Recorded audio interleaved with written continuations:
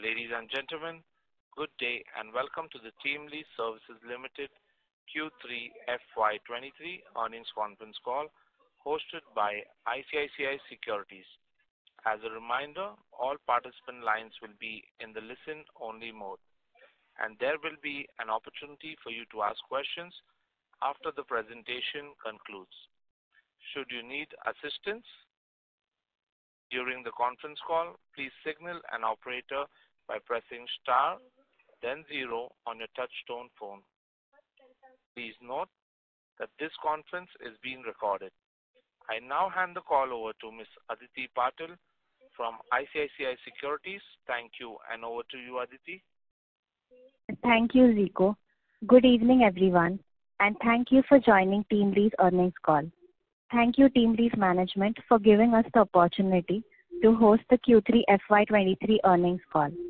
We have with us today Mr. Ashok Reddy, Managing Director and CEO, Ms. Rituparna Chakravarti, Co-founder and Executive Director, TeamLease and CEO Degree Apprenticeship, Mr. Sunil, CEO Specialized Staffing, and Ms. Ramni Datti, CFO. We will start off with the remarks from management, after which we will open the floor for Q&A session.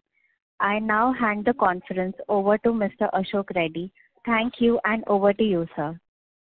Thank you, Aditi, and welcome all of you to the conference call.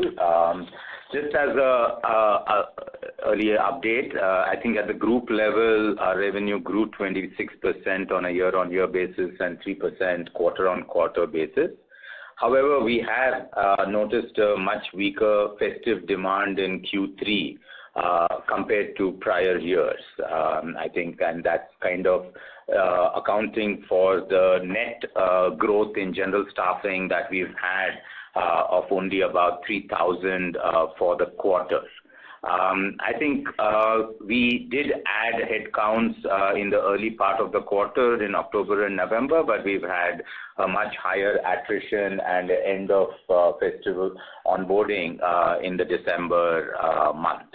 And I think if we extend into IT staffing, also we've had a growth in headcount of about 400 for the quarter, but relatively flat from a billing perspective given the furloughs and lower billing days in quarter 3.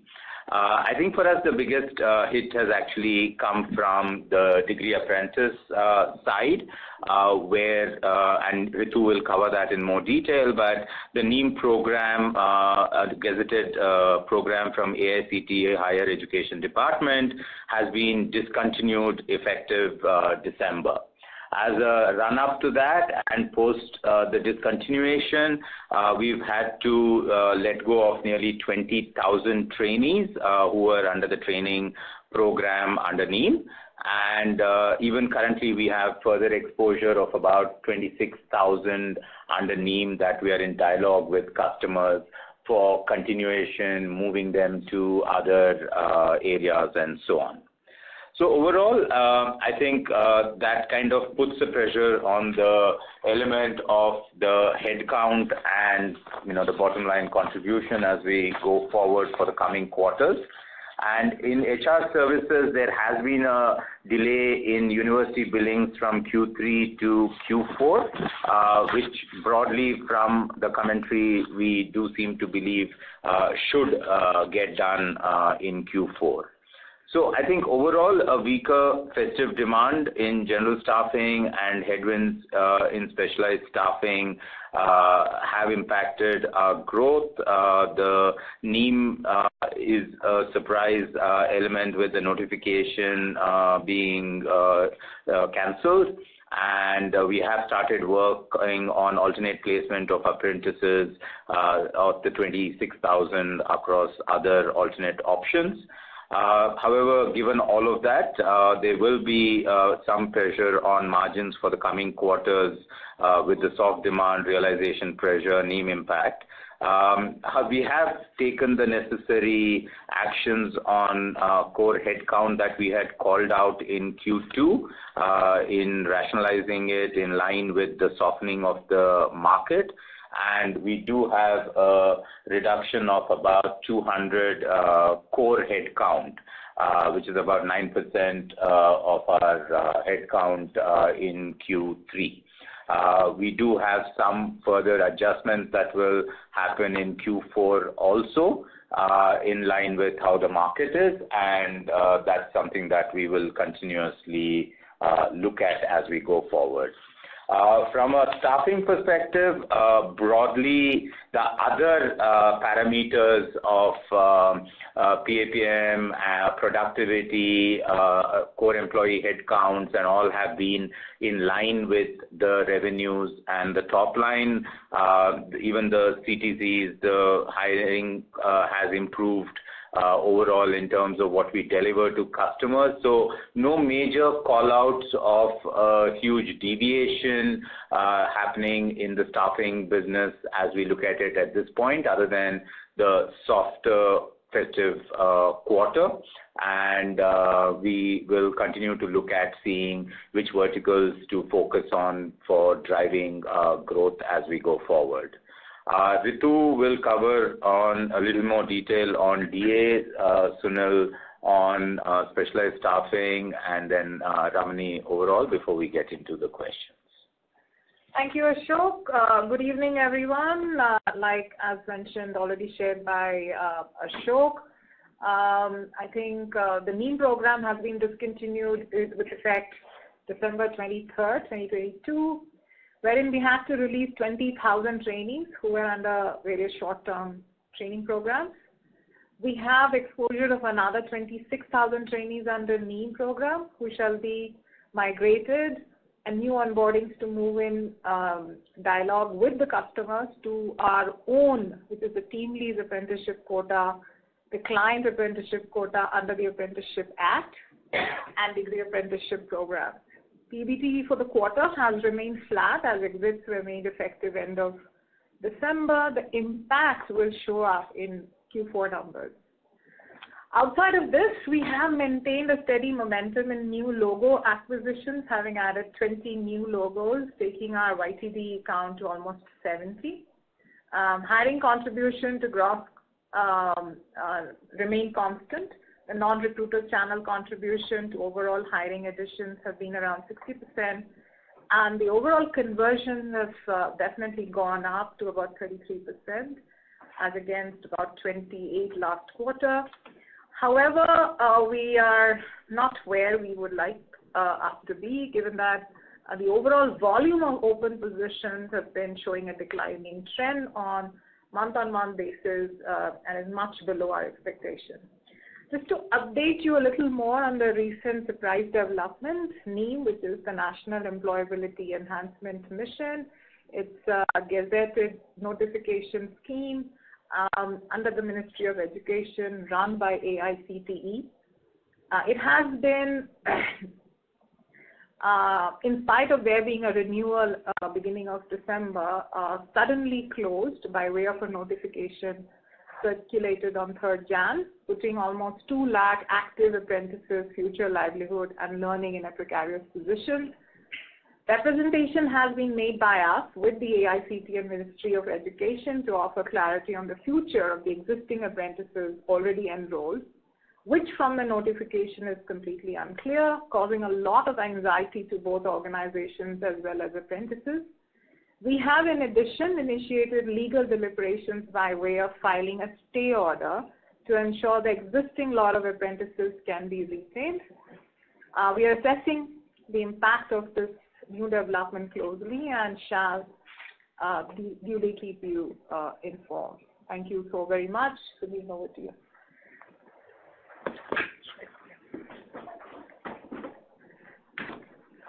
Thanks, Ritu. Good evening, everyone. Q3 is normally a seasonally weak quarter for specialized staffing. Hiring in IT sector has still not recovered, while we were able to benefit from the hiring of tech and non-tech. However, the volumes are not comparable at this point of time. Most of our IT customers have either stopped or slowed down on hiring, with focus shifting towards improving the utilization factor. Unfortunately, the cautious approach of our customers also percolated to staff augmentation, which ideally should not have been the case, as in this market, staff augmentation is the best option. Our headcount grew 2% quarter-on-quarter basis and is broadly flattish when compared to the same period of the last fiscal year. The revenue grew 4% year-on-year basis, and quarter-on-quarter basis, it's broadly flat. Although we have seen marginal headcount growth, the revenues stay flat on account of leaves and furloughs in Q3, impacting the profits for this quarter. We continue to focus on client acquisition and were able to bag 43 new logos YTD, including 18 strategic client wins. The client wins are a mix of tech and non-tech, keeping in view our long-term strategy to build a balanced portfolio. With uncertain macroeconomic trend, geopolitical turmoil, inflation, and rising interest rate, we are uncertain on the compounding effect it will have on our clients' hiring strategy. We shall continue to focus on client acquisition, better fulfillment ratio, and improve operational efficiency. We are confident of bettering our Q4 numbers compared to Q3. However, for the full year, it will still remain flattish. Thank you. Thank you, Sunil. Good evening, all. We had about 3,000 headcount growth in staffing business in Q3, excluding the name closure exits of 20,000 as of 31st December.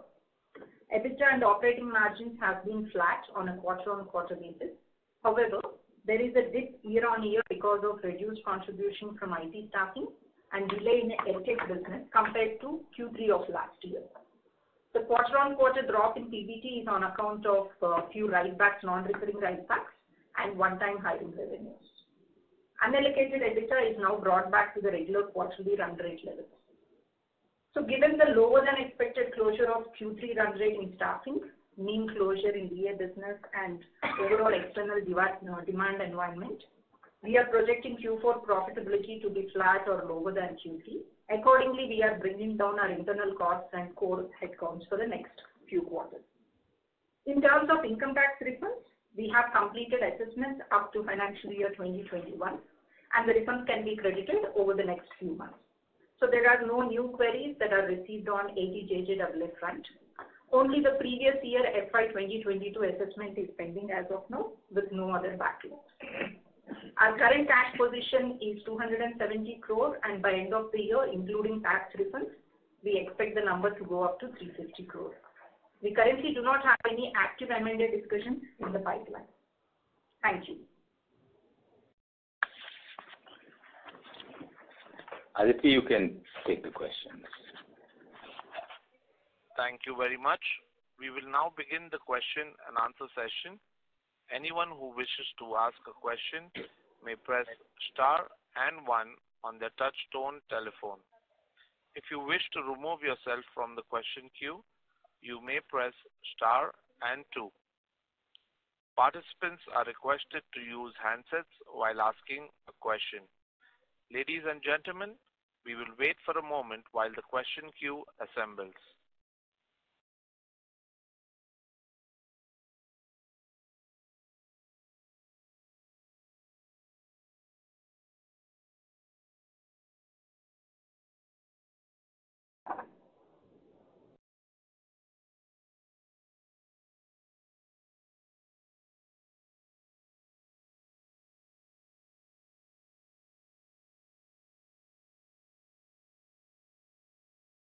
Our first question is from the line of Vidit Shah with IIFL Securities. Please go ahead.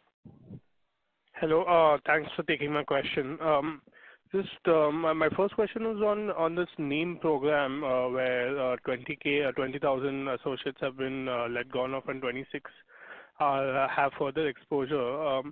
Could you just, it's quite basic, but just how this works in the sense why not 46 have been let go of? If the program's been discontinued, shouldn't all associates be let go of immediately?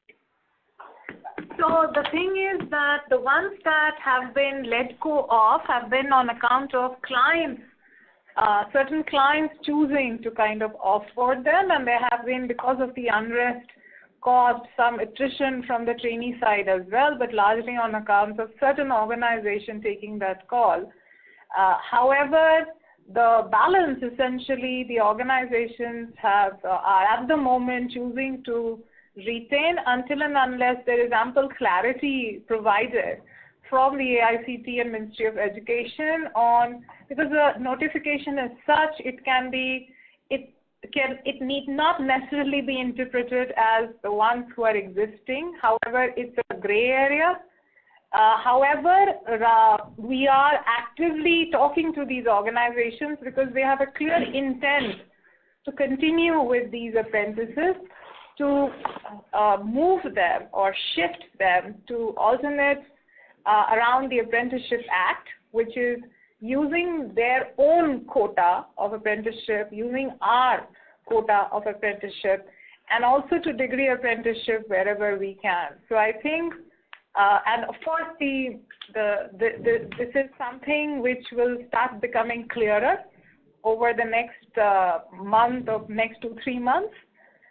Meanwhile, from our side, we have put all our weight behind getting legal stay order in place, filing for one, and we've also made very active, aggressive representations with the AICTs that at least, because this means the future livelihood of not just our trainees, overall 200,000 apprentices across India, and their stipend and as well as their learning, to be honest. So I think with it, the extension of that is that, ideally a scheme that's in place could have a glide path to an exit, which is to say that people who have already been onboarded as trainees should effectively finish that training period or kind of exit as they do as a part of natural attrition.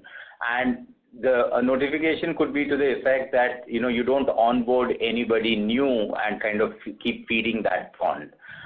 So I think while some organizations have taken it as a closure and wanted to kind of exit, some do want to give the benefit of continuance to the trainees, and that's really where representations have been made to AICTE about an acknowledgement that no new onboardings of trainees will happen under the scheme, but to give continuity for those who have already been onboarded till the training period completes. Similarly, as Ritu was mentioning, we are also exploring legal options for a stay to create continuity for these people. So I think the continuance of the 26,000 is more customer choice at this point in time, where there is dialogue to see whether they will continue, whether we can migrate them to alternate options and so on. So just to clarify, we're still being paid 400 to 600 rupees per trainee per month by the existing customers for the the ones that are not let go. Yes. Okay. And what's the average training period in the sense, let's say if this program were to be discontinued and the existing ones were to, allowed to be complete their training, after what period would, all these associates be let go now? So it's normally a 3-year training program that is there for the NEEM aspect. By natural element of completion, about 9,000 of the 26,000 will complete in the next year. So in the next financial year, about 9,000 will complete. Over and above that, we also have to factor some natural attrition that does happen on this front. Okay, understood. Also, could you just shed some light on, the other HR services? I mean, a few quarters back, we had guided to around 8 to 9% of EBITDA margin. Now, I understand some of the billing has been delayed. So, would we catch up to the extent and achieve our margin target, or, is this expected to be impacted by delayed billing? So I don't think the full year should get impacted at this point in time with it, because the indication from the counterparty entities of universities and institutions is that the billing would happen in Q4 because services have been delivered. And from that perspective, I think the belief that the Q4 billing should happen with no further delay at this point in time and should come back to the yearly 8% that we had indicated. Okay, got it. And just lastly, if I could bother you for a data point, could you, disclose the cash flows for 3Q and for the year to date for the company or the operating cash flows? So currently we are at 70% conversion of EBITDA on operating cash flow. So that stands for full year 9 months as well as for the quarterly. And over and above that, given 2 years assessment is done, we are expecting that money to come in over the next 3 to 4 months. So we already received assessment orders for FY20 and FY19. So between the 2 years, we are expecting refunds of about 80 crore. So in the next few months, so that will be added to our cash balance. Okay, thanks. That's very helpful. I'll get back in queue. Thank you. Thank you. A reminder, to ask a question, please press star and 1 on a touch-tone telephone.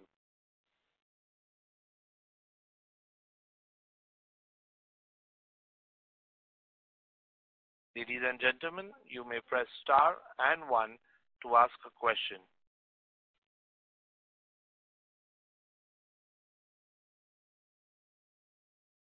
Our next question is from the line of Soumitra Chatterjee with Avendus Spark. Please go ahead. Yeah, hi, good evening, and thanks for the opportunity. Ashok, just wanted to check on this decision of this February 3rd board meeting to proceed with a buyback. Why are we not contemplating increasing the dividend payout? That is one. And second question to Ramani is on the EdTech side. What is the impact of in third quarter the revenue and EBITDA that you have lost because of you were unable to bill? Yeah. So just on the February 3rd meeting, I think the board wanted to deliberate, no decision taken yet, around the fact of our current cash reserves and the refund that is happening or expected to happen for the 2 assessment years. And our M&A pipeline has depleted a little bit. We don't have as many active dialogues as we were in the past having, given early due diligence findings and also the element of counterparty issues and so on. So while we do have some dialogue going on, the pipeline for inorganic is not very large. So I think from that perspective, the board wanted to deliberate on the capital allocation with the fact that we would have in excess of about 300 odd crores by the end of the year as to what to do as a next step. So I think we just couldn't complete that dialogue. They have initiated it and will be taking it up at the Feb 3rd meeting. So, Soumitra, on the EdTech billing, so about 3 crore in revenue is what got delayed to Q4. So the same 3 crore will be the impact on EBITDA level as well because all the related costs have already been taken into consideration. And in fourth quarter, you would be billing including this 3 crores which has been lost in this quarter. So regular billing plus third. Over and above their regular Q4 billing, this would be additional. So that's how we are saying that on a full year basis, we'll get to 7-8% EBITDA margin on HR services. Okay. And one more question to Ritu. What would be the annual impact of assuming that the NetApp business is discontinued and from FY24 there will be no more NetApp trainees? What would be the annual impact on the EBITDA? It would be about 10 crores. Okay. So we, from a top line perspective, from a net revenue perspective, it would be about 22 crores. And from an EBITDA perspective, it would be around 10 to 11 crores. Okay. And lastly, on this unallocable expenses, historically it used to be about 6 to 7 crores. Do we see the 10 crore number on a quarterly basis reaching there, or it will remain at the current levels? So it can remain at the current 10 crore per quarter under council. And with no other cost increasing for next year as well, we believe plus minus we can maintain this run rate. Okay. Thanks. That's all from my side. Thank you. Thank you. A reminder, to ask a question, please press star and 1 on your touch-tone telephone. Our next question is from the line of Krunal Shah with Enam Investment. Please go ahead. Yeah, hi. Thanks for the opportunity. My first question is on general staffing. In terms of sectors, can you spell out as into which is seeing some traction for general staffing in terms of new clients, and where are we seeing a slowdown? Yeah. So I think, like I said, the festive element of a volume we did not see kind of across the board. It was quite muted. But overall, if we look at it for the quarter and for the 9 months, BFSI and consumer have kind of been growing. Where we have seen an element of actually negative is in what we call emerging, which is the element of fintech, edtech, and other new sectors that play out on volumes for us. And some of the e-commerce has also been relatively soft. I think industrial has kind of been flattish, hasn't been growing at the rate that we would have expected, and telecom has kind of been flattish.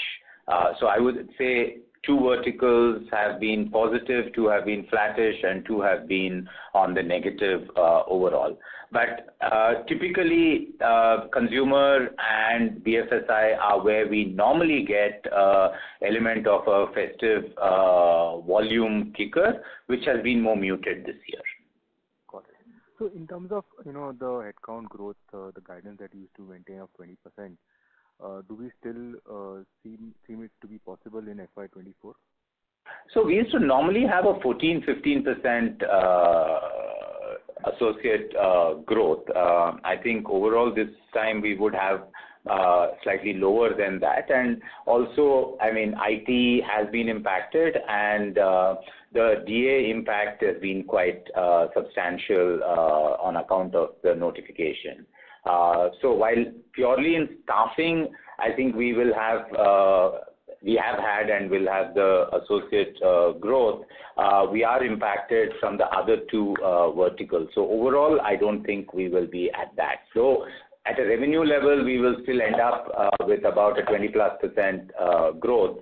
The associate growth will be a little more muted. No, so I was talking more about FY24, the year afterwards. So, I mean, early to call that out at this point, Kunal, primarily from the perspective that in specialized staffing, IT is still quite uncertain about how the future is holding out. So, like Sunil had called out earlier, we have managed to keep it flat for the year. But normally December is when most of the companies do their internal planning and kind of come back with their outlook for the coming year. We still haven't heard from the companies around their outlook for the coming year. So I think to that extent, in specialized staffing, we aren't very sure how things are going to play out, though in some companies we are getting feedback about some vendor consolidations to happen and so on. From a DA perspective, clearly the 26,000 could be a potential risk, which we will try and mitigate by conversion into other avenues of onboarding that we could do, and also have to drive the natural growth that comes about. I think in staffing, some of the sectors we are getting positive feedback around demand that they are having and potential open position pipeline that they are giving to us. But I wouldn't yet say that it is back to, across sectors and across companies, a very aggressive open position situation at this point in time. So I think it's a wait and watch. We will have to see how the macros play out for us to be more clear about the associate growth for next year. But clearly, what we are doing as against for the current year, where as a run-up from last year, we expected the demand to be very high and had made large investments in our core teams for delivery for customers. This year we are taking the reverse approach of saying, let us rationalize our headcounts, let's reduce the cost, and only on the back of clear demand coming in, we will start adding back the headcounts. So just to add on the associate headcount growth, last year, FY22, we had 22% growth, and so Q1 we had 12,000. So we thought we can sustain the 20% growth in headcount this year as well. But Q3 is a big surprise because we usually have the highest addition in Q3 in a year because of the festive days, which didn't reflect. So that would bring down the associate headcount growth on a clear basis to maybe 14-15% kind of level. Got it. So and also this 10-11 crore hit that you said on net apps, if this program is withdrawn, that will only be for the NEEM program, right? Because we also have certain additional headcount in net apps. Yeah. Yes. So we have a total headcount as of now of about 59,000, of which 26,000 are in NEEM, and the other headcount would continue. Okay, got it. And so and so just help me explain. I'm actually not aware. How is the degree apprenticeship program different from NEEM? And how can you transfer from one to the other? So the thing is, the degree apprenticeship program, essentially the one big advantage will be under the Apprenticeship Act. But most importantly, I think this allows for there being a degree linkage essentially with the apprenticeship program, which means the attractiveness of this particular option from a candidate perspective, the long-term gains for the organization from this program definitely is there. That's essentially the outside view or the customer benefit view of it. The more important thing is that this allows organizations to have apprenticeship for a longer duration, which is 3 years, as against the NAPS or the Apprenticeship Act program, which kind of mandates or restricts it to 1 year, right? Okay. So in case of NEEM, of course, there was a flexibility of having people for 3 years. However, given in the absence of NEEM today, the degree apprenticeship definitely stands out as a very attractive proposition for customers. So I think just to add on to that, Kunal, it's a layer on top where there is historically most of the apprenticeship training programs were certificate driven for a shorter term period. But our belief is that at the profile of candidates that are coming in for learning on the job, creating a corridor effect for a degree helps from a retention perspective and also from a learning outcome perspective. So I think it's longer engagement coupled with the aspect that the signaling value of a degree is always better than that of a certificate program.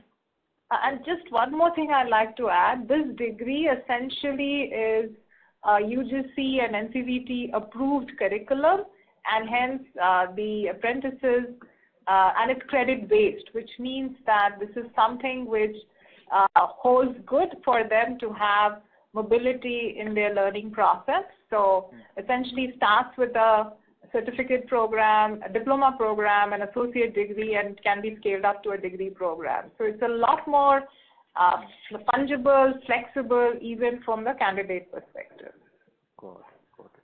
And also on the financial benefit to the clients. So one was the tax advantage.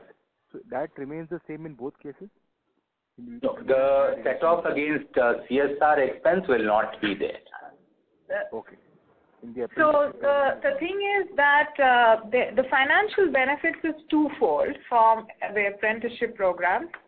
One was that does it qualify for set off against the CSR, criteria?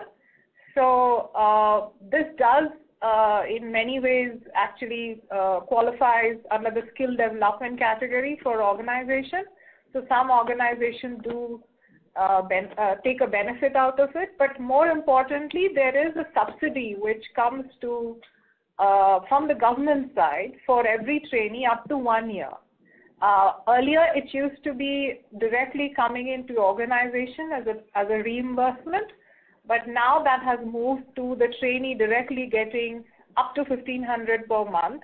However, as you can see with schemes and benefits, and it's there today, but we don't know really the continuity of it in future.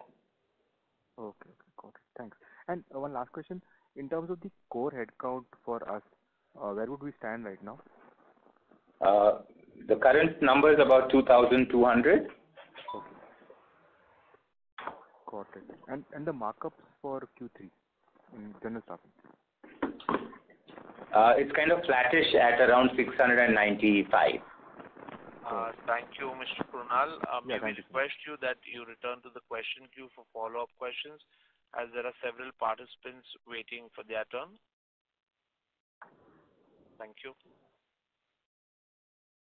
Our next question is from the line of Asim Barde with DAM Capital Advisors Limited. Please go ahead.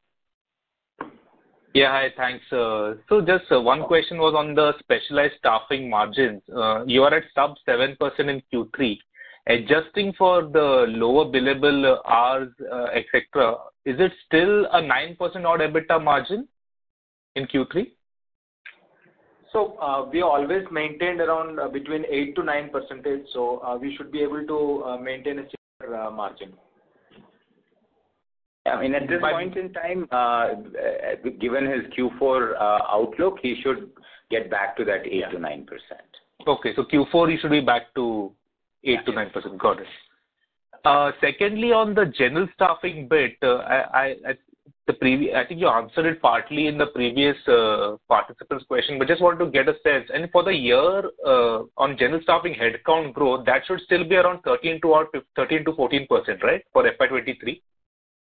That's right, Asim. It should be around 14% on a full year basis. And in terms of revenue growth, we would be at 20-21% growth. Okay. And inflation also factored and prior periods. Got it. And can you just one clarification? I think in Q2 we had the skills business bloating other income and unallocated expenses. Is that not there in Q3?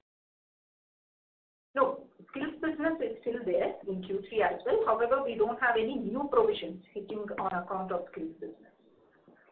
But you had shifted the reporting from revenue to other income, right? Because it was in sunset mode or something. That's what I was expecting. Correct. So the income levels have remained flattish, Asim. Only difference between Q2 to Q3 is in Q2 there is a provision that we made on skills business on account of delayed collection. So we don't have any incremental provision made under unallocated. Okay. Okay, thanks. I'll get back in the queue. Thank you. A reminder, to ask a question, please press star 1 on a touch-tone telephone. Our next question is from the line of Amit Chandra with HDFC Securities. Please go ahead. Yeah, hi sir, and thanks for the opportunity. So my question is related to the closure of the NEEM program. So what was the rationale behind closing the program, and was it expected or we were expecting some kind of closures to happen, or it was an surprise for us also? And also in terms of the revenue impact, as the as the closure happened at the end of December, so the impact on the headcount we have seen, but have we seen the impact? The full impact will come in the next quarter. Yeah. Yeah, so the full impact will come in the next quarter, Amit, from that perspective. But I think just to add, I mean, all the headcount didn't. So one, to answer the prior question, while the notification to end was kind of in the coming, though it was, when it did come, it was a surprise, and to the nature of how it was worded, it was a surprise. I think the rationale or the approach that the government was taking is that it was kind of throw the baby out with the bathwater kind of a situation where some of the authorized vendors were misusing the provisions of the NEEM gazetted scheme, and they wanted to correct that, but instead of so-called correcting it, they have ended it. So there have been, the government has been in talks with the vendor partners who are authorized to roll the scheme to create corrective action and so on. We believe that it would be better enforcement that would get driven, not an ending of the scheme per se. Okay. And in terms of the margins, we have been saying that the general staffing margins are at bottom for the last few quarters, but we are still seeing some of the other headwind that is coming up every quarter. So how we see the margins from here on? The HR staffing margins are also yet to recover, and the margins for the specialized staffing is also coming down. So how to see the margins for FY24? Is it going to be under pressure, or can we see some recovery there? So I think there will be at least 2-3 quarters of softening on the margins front as a translation of the volumes going down and the aspect of seasonality that does exist in the HR services front, where typically Q3, Q4 is large for them, while this Q3 has been not so high. Like Ramani had called out, it has been moved to Q4, so there'll be a strong Q4, but they open with a very weak Q1 as always. Specialized staffing also has kind of been flat, which is the other driver to margin improvement. So kind of a outlook on growth coming back in there is going to be key. I think general staffing, the aspect of margin pressure, given that 75% of our billing is on a fixed markup model, has been under pressure at a percentage level, given the wage escalations that kind of happened last year and probably to some extent will happen next year. But the variables of productivity and all of that have been playing out at that end. Like I called out a little earlier on that front, Amit, I think in this financial year we made a conscious call on the tailwinds of last year's growth and client outlooks to add a lot of headcount and cost structures. Going into the coming year, we will hold all of that constant as other than revisions, annual revision that would happen in Q1, to effectively back-ending costs and hirings to actual demand growth that comes in from customers. So I think I take your point, some surprise or the other. So the next 2-3 quarters, we do expect it to be softer. But thereon, I think if business sustains at the rate that even current year has been, we should be able to recover on the margins front. Okay, sir. Thanks and all the best. Thank you. Our next question is from the line of Nitin Padmanabhan, investor. Please go ahead. Yeah, hi. Good evening. Thanks for the opportunity. I just wanted your thoughts on how the open positions look both in specialized staffing and general staffing. I think in the last quarter on specialized staffing, you mentioned that the open positions are down 70%. So how should we sort of think about this? How is it at the current point in time, and how should we think about this on a going forward basis? The second question was on the margins, well, you mentioned that margins will remain soft. Are you next quarter we should see a bounce back in other HR services margins and specialized staffing as well. So are you suggesting that margins will remain soft despite that, or are you speaking about next year? Those were the two questions. Thank you. So, sorry, I'll just answer the second question before Sunil gets into the first one. I think while the seasonality element, I mean, not the furlough and the lower billable days of Q3 will go away. There'll be a marginal bounce back of that 1% in specialized staffing margins. The aspect of the HR services will bounce back with the backlog of the revenues that didn't happen in Q3 happening in Q4. The NEEM impact is really what will be large from a perspective for the full quarter. And I think that is really where we are expecting a softness rather than anything else.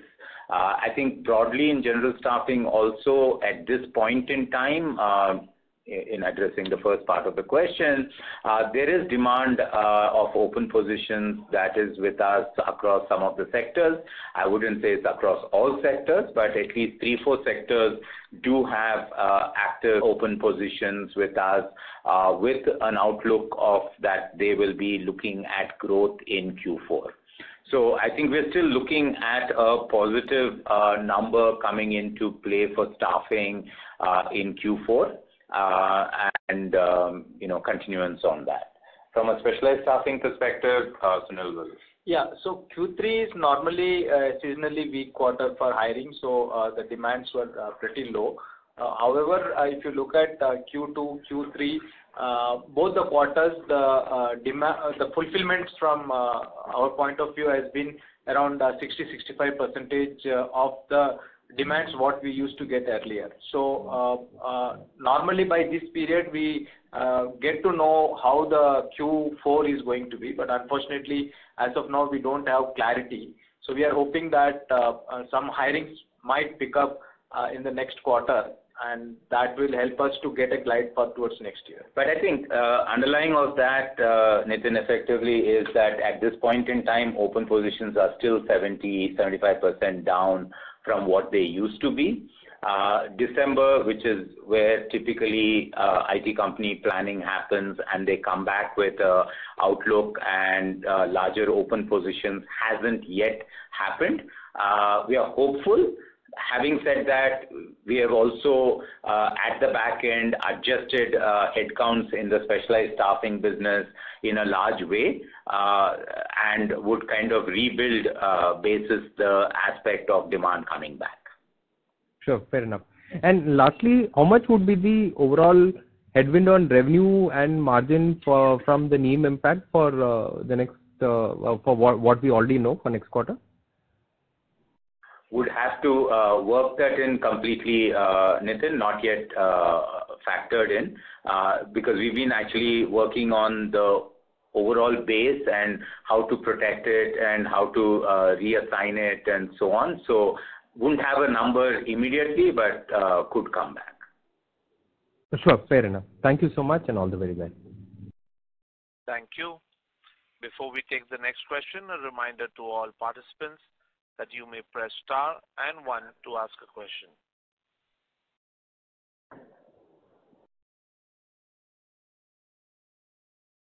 A reminder to all participants, you may press star and 1 to ask a question.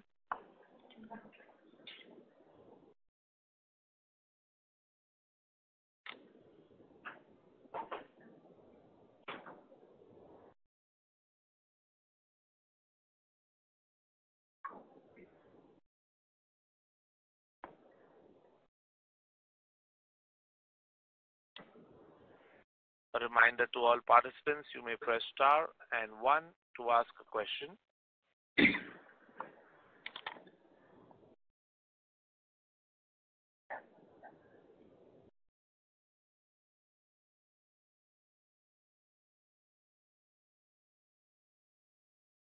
To ask a question, please press star and 1 on a touch-tone telephone.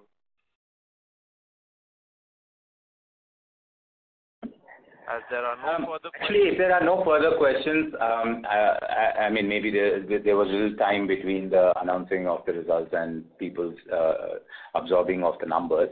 I could just conclude to say that, we did have a surprise from the NEEM perspective.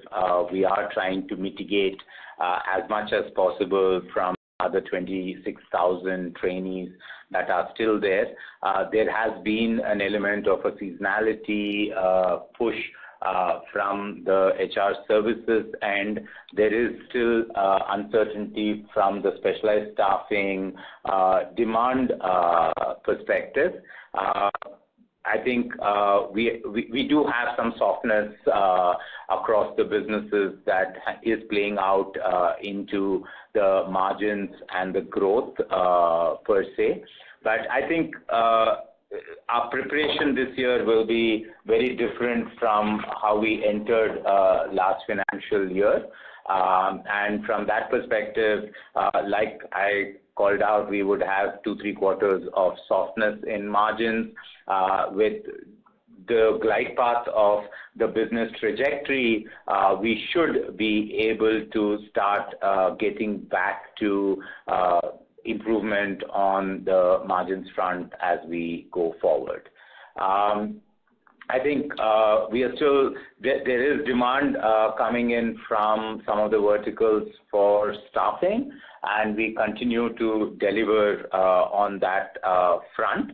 As of now, there are no headwind, broader headwind views for the general staffing business, other than the fact that the festive season was clearly lower than anything that we have seen in the past. So we will continue to stay prudent around the cost structures. We will rebuild teams and costs in line with the demand and the macro situation coming to play out on that front. And I think we will effectively look at the element of capital allocation in line with, the market and the utilization that we have into the future. With that, thank you very much. Thank you. Thank you. On behalf of ICICI Securities, that concludes this conference. Thank you for joining us, and you may now disconnect.